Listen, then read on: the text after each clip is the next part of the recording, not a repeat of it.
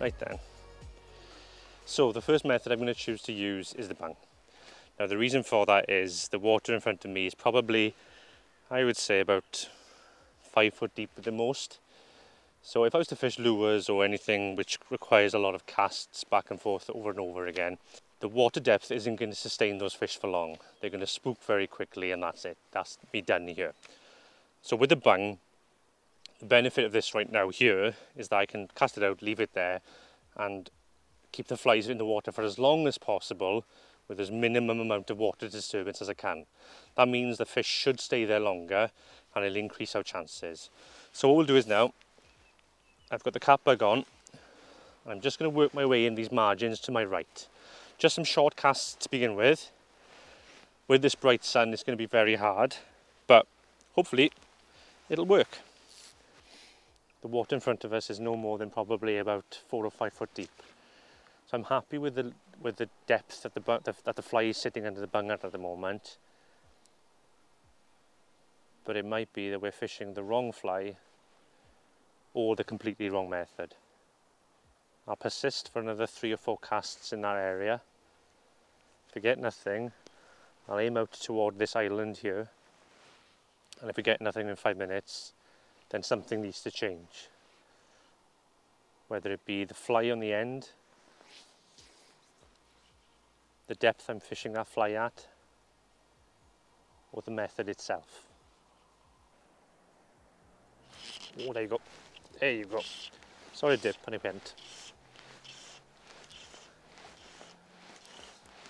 That didn't take long, did it?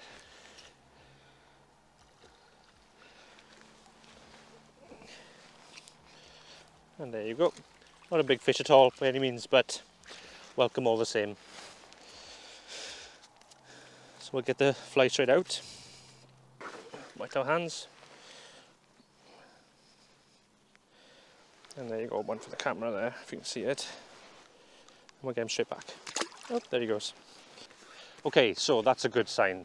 Obviously that's worked what we did. So all we're doing right now is we're fishing a cat bug at about 3.5 feet, I think. And I'm working my way around. It was a small fish, but it was a fish nonetheless within the first 5 minutes. So what I'm going to do is now, I'm going to stick with that fly for another couple of minutes.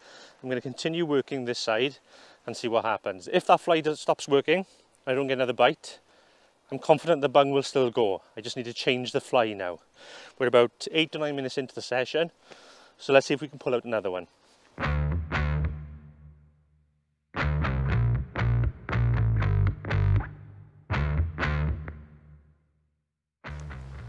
So that fish there then pretty confidently took the fly. It was one twitch, bang, straight in. So that what that's told me early on is that the bung should go today. And much of this is about trial and error. Rule out what doesn't work, rule out what does work.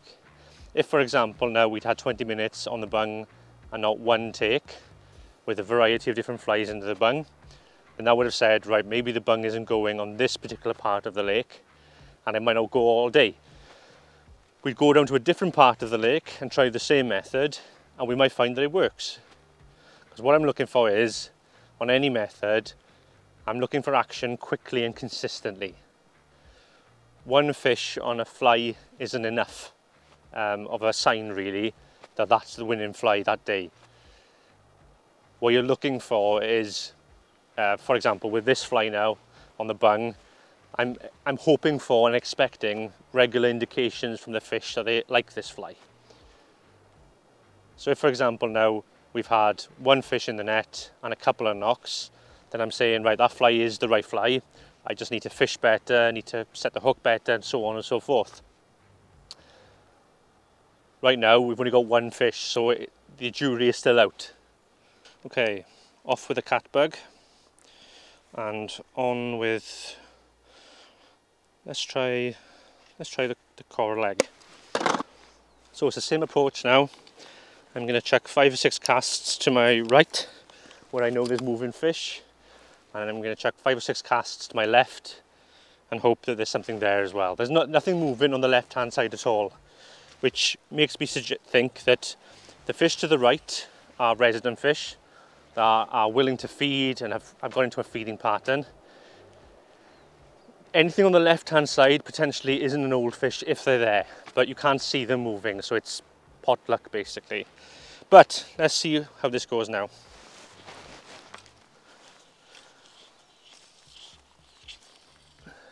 So because we've changed fly, we're not going to go straight and cast 30 yards out again.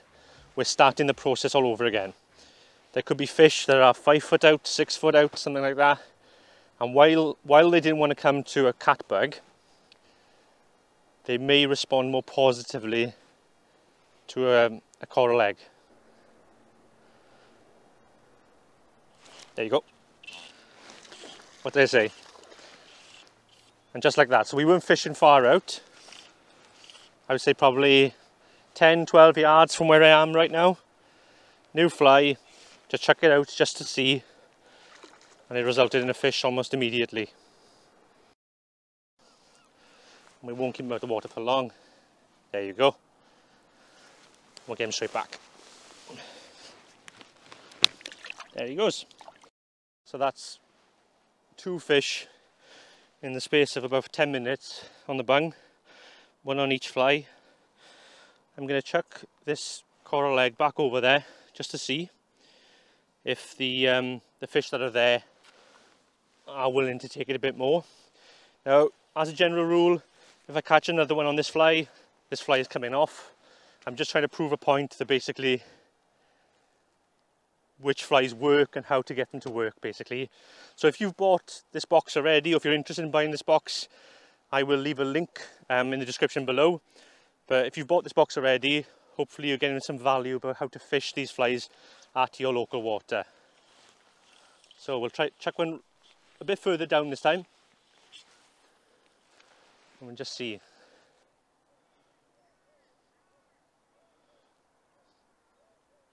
There you go.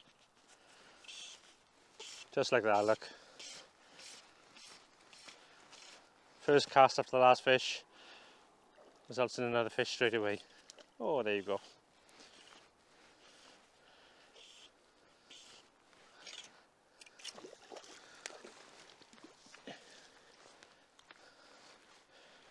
And there's the fish, look.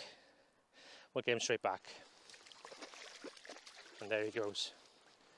Okay, so I think I've proven a point there now in terms of the bung working in conditions like this. We've got bright sun, a little bit of wind, but flat calm in this corner here.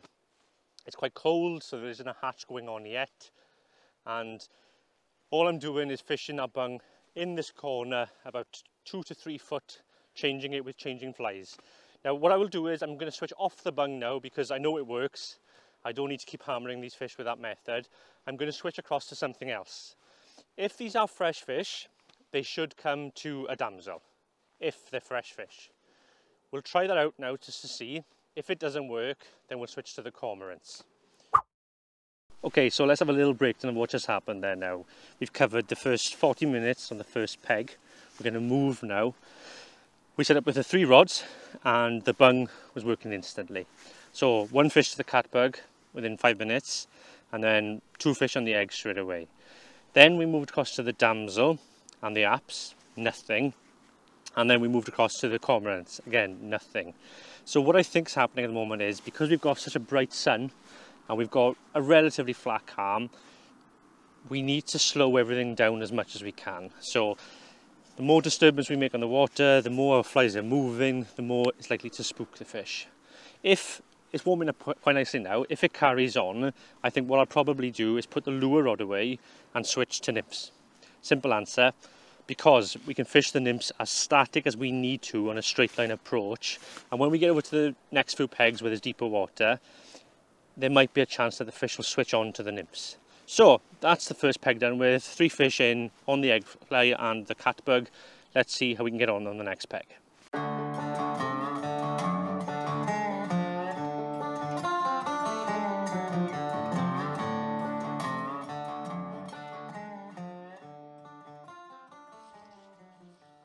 again, not fishing far out, we're just going to work in front of us quickly.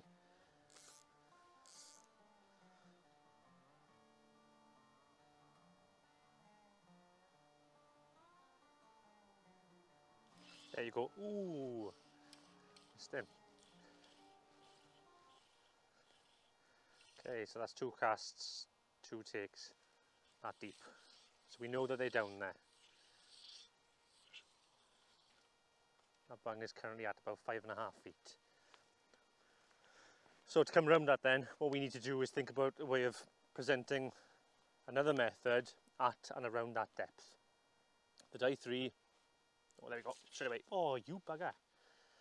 Okay, they're playing with this, which is good. Let's try something else on them. So now I'm going to try a different fly just to see whether we can convert those little nips and tucks into actual solid takes. We found the depth, we know where they are. Let's just mix up the flies a bit now. So I'm going to put on the cat bug. There you go. There we go. So that just proves the point, look. We were getting nips and tucks on the ecstasy worm, but to convert those nips and tucks we changed the fly. We didn't change the depth, we didn't change anything on the method itself, just the fly, to see if we could get a better reaction out of the fish. And that's probably the best fish of the day so far. Not massive, but we converted the nips and tucks into a take.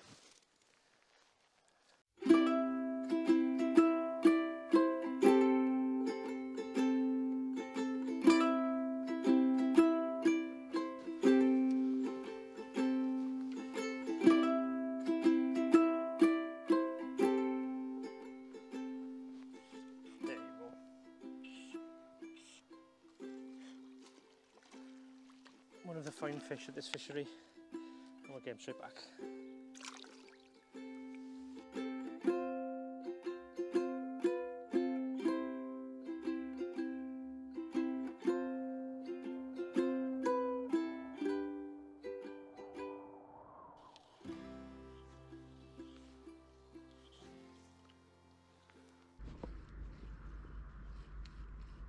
Yeah, there we go. There you go.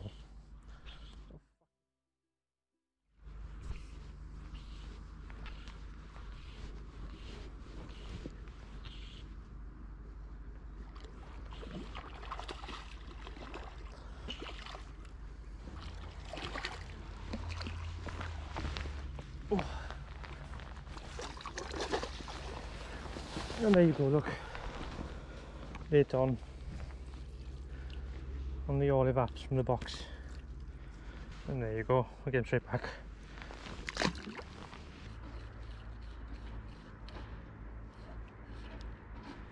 Yeah, there you go. There we go, guys. There we go. Took us a while, but we sussed it out.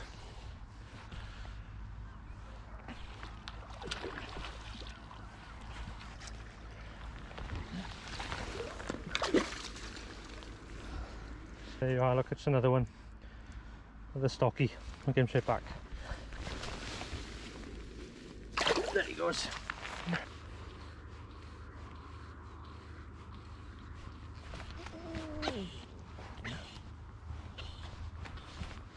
There you go, last fish of the day.